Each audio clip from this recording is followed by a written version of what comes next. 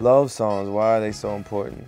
Love songs are important, one, because it's something everybody feels, and even if they're not feeling it right then, they aspire to it.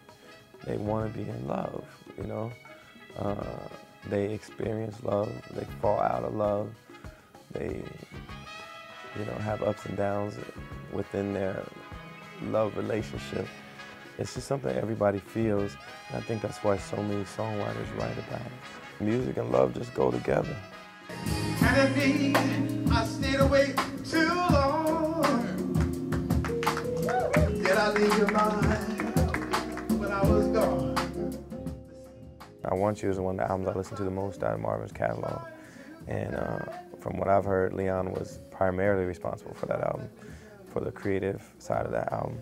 So just that in itself is a remarkable contribution to soul music and the music in general. I wanna be where you are. I got to be where you are. And also I know that I sampled some of Leon's work for my song So High. You got me up so high, my shoes are scraping the sky. That's him. Two people just meeting, barely touching each other. You see that? Inside My Love. That's one of the best songs of all time. Minnie Riperton, Inside My Love is one of my favorite songs.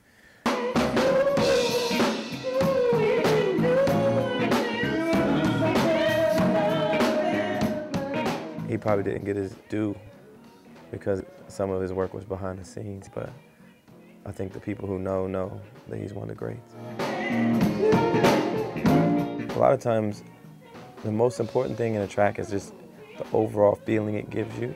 It's not, for me, it's not exactly about what words are saying, but how they craft the record, to make it beautiful and to make it mean something. And the best music makes you feel closer to God, and that's what beauty is to me. And so the records that really win and that make you want to listen over and over again are the ones that are truly beautiful and that elevate you and make you feel closer to God.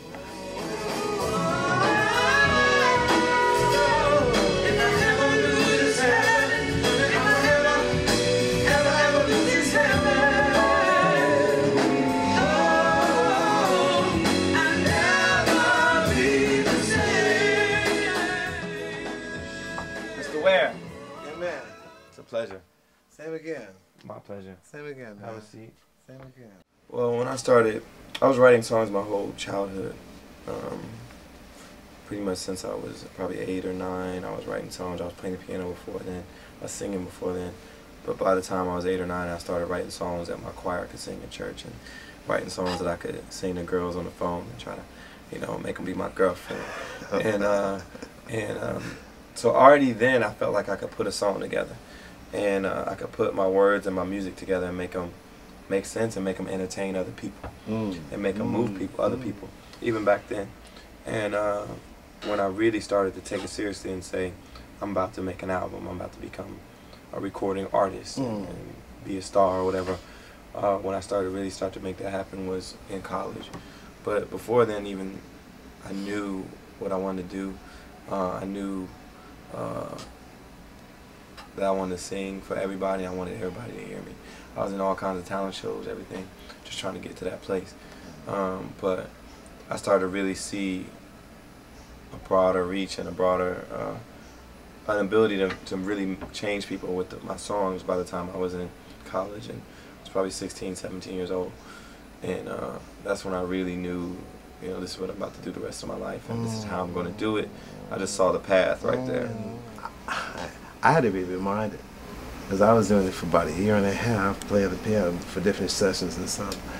I said, hey man, you know, you could make, because I would walk out the session. Everybody else is getting paid. I just love doing it.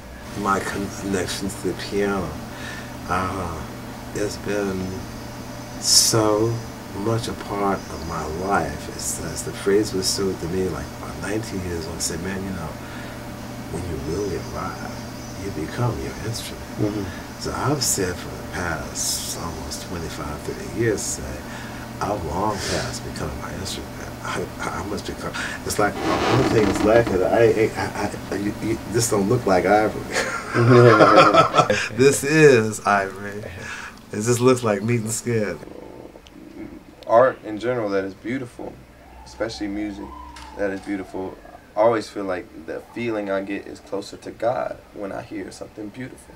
I believe God is in everything that we do. Yeah. Everything. The beauty of where I'm at 66 years old, and I said tonight, just briefly I'll say this, you know, me and Marvin and a few people 30 years ago were a bit pushing the envelope when we were talking about home geese and head and different things. Slightly pushing the envelope. Now that's being said, and everything else, right? Mm-hmm. Again, we were after the same goal that's being sought after, and will be as long as man is on this planet and man is still a human. But the beauty of my manifestation of singing, and from innuendos to blatantly even coming close to pornographic, this whole process is very godlike, because what we're doing, and my whole premise for being proud to call myself a sensual minister, I've been laughed at when I came up with the year and a half ago. Not so much laughed at, but it's like a chuckle I get from people that say, yeah, sensual minister. I say, yeah, sensual minister, but check this out. I said, in simplicity, all I'm reminding you and everybody on the planet is to cherish where we come from. Mm-hmm. We come from sensuality. We come from sex. Not a bad place. It's in fact, it's a beautiful thing. No. It's divine. In fact, out of all the isms on the planet, I stress, had man not been so insecure, he would have made sensualism the first place to get on his knees and pray, because he would have been praying to who he is himself. All of us. And my manifestation, because I come from the church where I went to church every day, 7 days a week as a little boy until I was 12 years old. Me too. All enough has always come from here. I've never lied about my heart. Yeah. At this point, I really feel glad that I can say to my granddaughter, what I was singing on those records wasn't bad. I was alluring people to go to the bed. I was alluring people to do various things to each other. But in essence, when you allure anyone on this planet to touch each other, to be, to get inside each other, because we go further than just the flesh. All my music and your music, all our music is, there's levels that we can take people to, and that depends upon them. We open some doors. They come in the door, in that door they can, they carry on, right? But we at least are that aroma, that atmosphere, that essence that makes what a spirit cannot refuse. I tell everybody, continue to listen, because I'm still learning every day. That's what you'll do. I listen to him and learn, and every week I'm trying to find new inspiration, new albums that'll make me. I just wrote a song called Inspiration. I'm trying to get music that moves me, and make music that moves other people and moves me. And so when I buy music and listen to music, that's what I'm going for. And I feel like in this past bit of time I've been listening to a lot of music that moved me and trying to keep the rest of the music out of my head. One of the albums that I've been listening to a lot to actually lately is I Want You. I had it for a long time, but lately, like the last 3 to 6 months while I was preparing to make this new album, not on purpose, but I just happened to be in the mood to hear I Want You a lot. And so that's one of those musics that move me. Some sexuality in music today comes off a bit crass and isn't sexy in a good way. Isn't sensual. Isn't sensual, isn't sexy. Sensual, I think, means you're in touch with how you feel and how you want to feel and how you want to make someone else feel.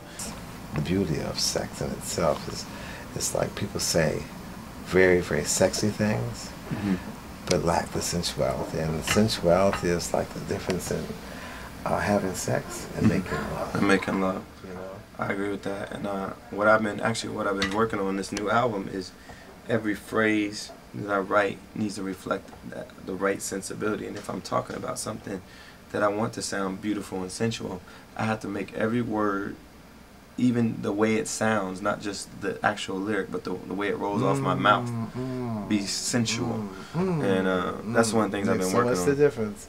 The art of singing a line is the same art as expressing a line that an actor has to. You'll learn it.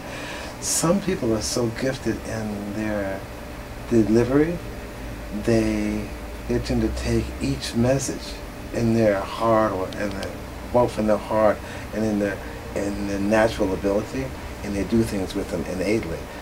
Other people have to learn, from Barry to Marvin to the different singers throughout time. We all become, as I call it, love warriors, you know, soldiers of love, you know. Yeah. It's the art of singing a phrase and singing a song and watching a lady come out with panties. Yes, that's the goal.